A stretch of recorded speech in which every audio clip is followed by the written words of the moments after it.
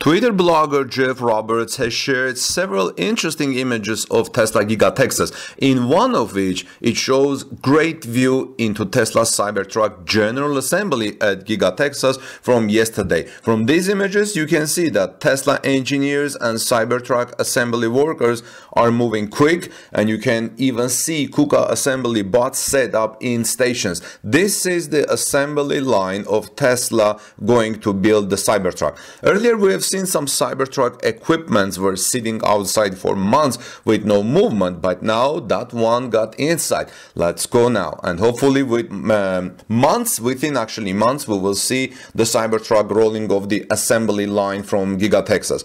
What do you think, friends? I think Tesla is on the tail end of building those Cybertrucks and should maybe see test bodies by mid-June, early July, and general production deliveries starting sometimes by the end of September. And probably it's only a matter of time before the windows are blocked, what you're seeing here. It's all too convenient that we could hypothetically actually see Cybertruck being made inside the factory. And I wonder how long they'll block the casting windows too.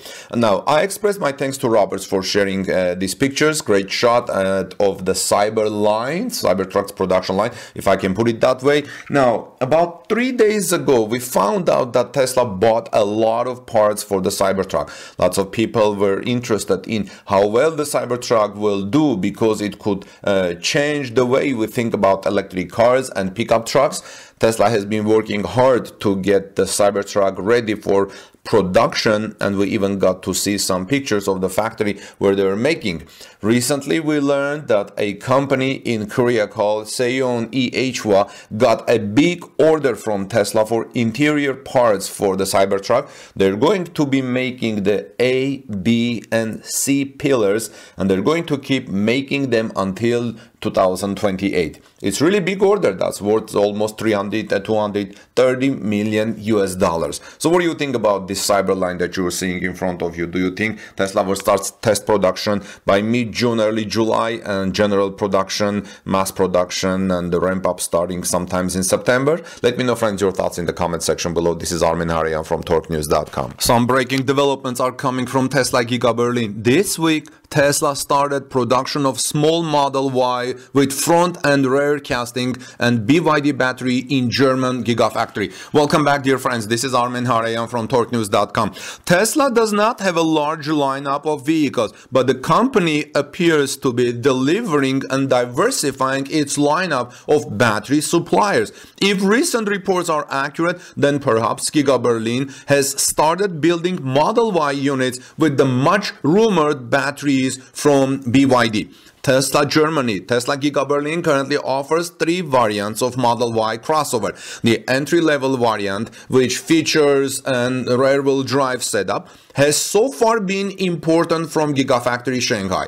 This suggested that the Model Y rear-wheel drive from Germany has been equipped with lithium iron phosphate LFP batteries from CATL.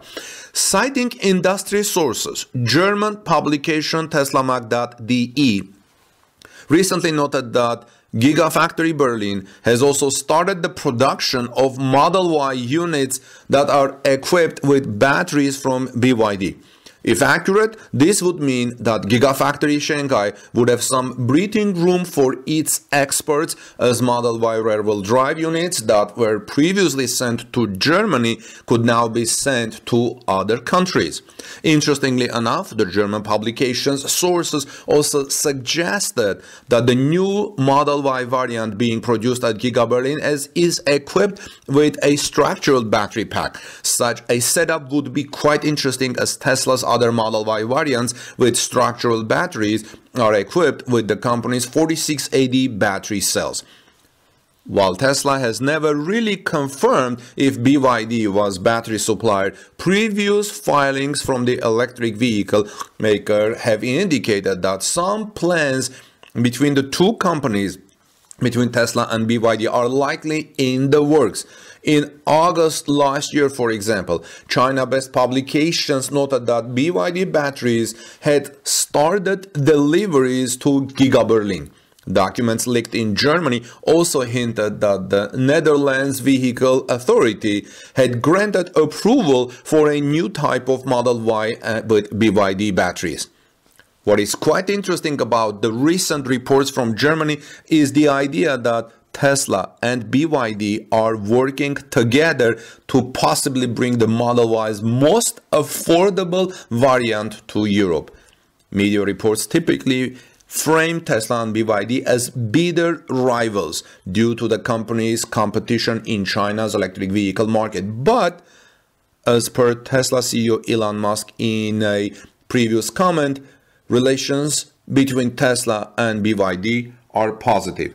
So what do you think about a more affordable small Model Y with front and rear casting and BYD batteries built at Tesla Giga Berlin, which has apparently started this week? Let me know your thoughts in the comment section below. New Tesla building permits reveal an unannounced lithium lab.